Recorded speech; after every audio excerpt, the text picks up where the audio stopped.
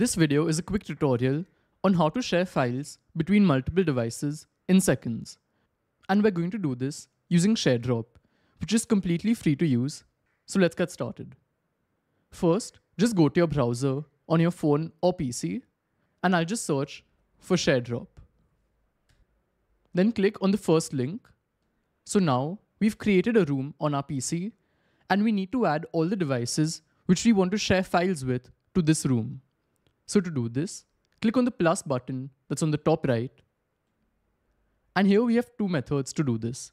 We can either share this link or we can just scan this QR code. So with my phone, I'll scan this QR code. And as you can see, I've entered the same room and I can see my PC, which is Intelligent Dog, that's here. And now the room is set up and we can share files between both these devices. So let's say I want to share from my phone to my PC. Then here on my phone, I need to click on my PC's icon, which is this one, Intelligent Dog. Then just go to Media Picker. And here you can select the files which you want to share. So it can be a folder, multiple files, that's up to you. So I'll select this and then click on Send. And on my PC, it's immediately come and I can just click on Save. So now it's receiving the file and it's done. As you can see, it's been downloaded.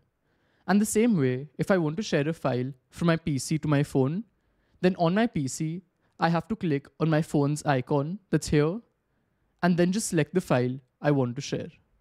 So it's as simple as that. And if you want to know more methods to transfer files, you can check out this video over here. That's it for today. Goodbye.